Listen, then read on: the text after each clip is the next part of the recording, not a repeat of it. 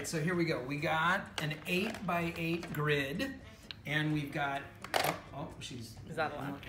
We have 8 markers, okay? So now, here's the deal.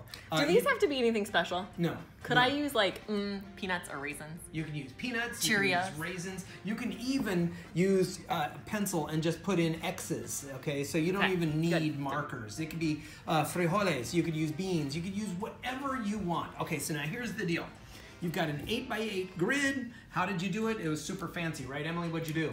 I drew a big square, and then I just chopped it up. All right, there you go. Half and half and half. Now here's the challenge. Here's the challenge. The challenge is to take your 8 pieces and place them in the grid, all 8 of them, such that no 2 markers are in the same row or column. See, look at that. These guys right here. And this one. Oh my gosh. So yeah, he's a mess.